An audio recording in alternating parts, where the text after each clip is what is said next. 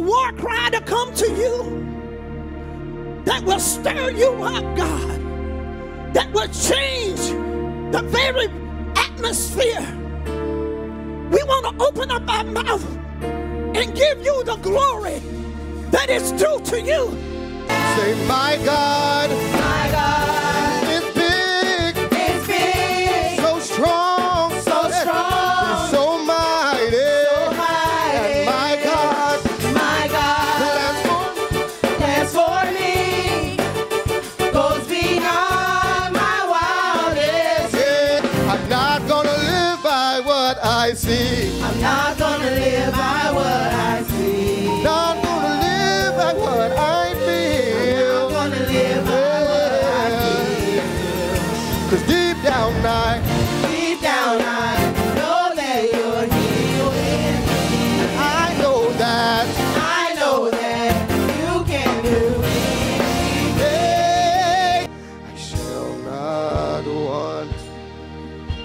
I shall not want. Yeah.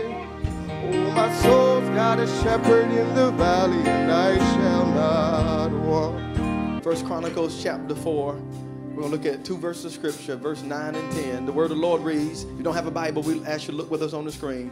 The word of the Lord says, Jabez was more honorable than his brothers, and his mother called his name Jabez, saying, because I bore him in pain.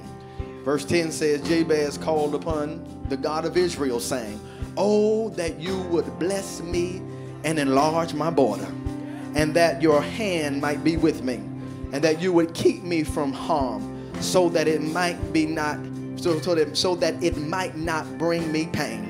And the verse of scripture says, and God granted what he asked. Somebody ought to say amen to the reading of God's word. Today I'm going to preach with this thought in our hearts and in our minds: unrealistic expectations. Unrealistic expectations. Look at this. I love this. It assumes a level of control that we don't actually have in a situation. Whenever it is that I have unrealistic expectation, it assumes a level of control. All of us have circumstances, all of us have dilemmas, all of us have challenges that we wish we can control. If we can control it, we would. If we can change it, we would. If we could be able to turn this situation around, we would. And actually, when I have unrealistic expectation, it assumes I have this control that I really don't have. And it goes on to say, as a result, we repeatedly feel disappointment that the expectation hasn't been met. Let me talk about 10 unrealistic expectations. Let me see if you can find your cousin on this list. I'm going to see if you can find your cousin on this list. Because when our expectation isn't right, we're setting ourselves up for disappointment. What's the first one? The first one is expecting that life should be fair. Can I tell you that unrealistic expectation is expecting opportunities will fall into my lap. And unrealistic expectation is expecting that everyone should like me. Expecting people should agree with me. Expecting that another person to make me happy. Unrealistic expectations is simply expecting others to know what you're thinking. Unrealistic expectation is expecting people will know, look at this, people will know what you're trying to say. Have you ever been misunderstood? Have you ever said something and someone took it the wrong way? That's going to happen. That's part and parcel of doing life. Unrealistic expectation, I'm going to get everybody on board in a minute, is expecting, look at this, I'm not going to fail. Expecting things will make you happy. Expecting that I can change someone. Unrealistic expectations. Come on, I'm just talking to your cousin, and that's the only people I'm talking to. You hooking up with somebody with the expectation that you're going to change them. You hooking up with somebody and you got the mindset that they're a project. No, my friend, if you want a task or a project, come on, you go to Michael's and buy you some little craft and got you some fabric and get you a little foam thing. If you want a project, get you some popsicle sticks and some glue and some Elmer's glue. If you want a project, you don't marry a project. Come on, you don't hook up with a project. If you want a project, go to the project and preach the gospel if you want a project, but don't hook up with somebody talking about this is gonna be my little smorgasbord.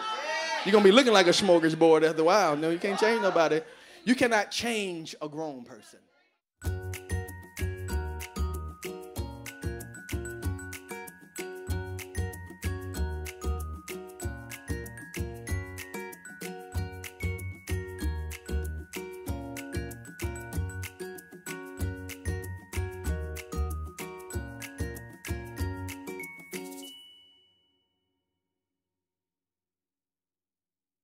On behalf of everyone at Truth and Love Ministries, we want to thank you for joining us for our virtual worship experience. We want to thank you for your likes and your shares, your comments and your emojis. But we also want to invite you to partner with us as we continue to be the hands and the feet of the Lord Jesus Christ.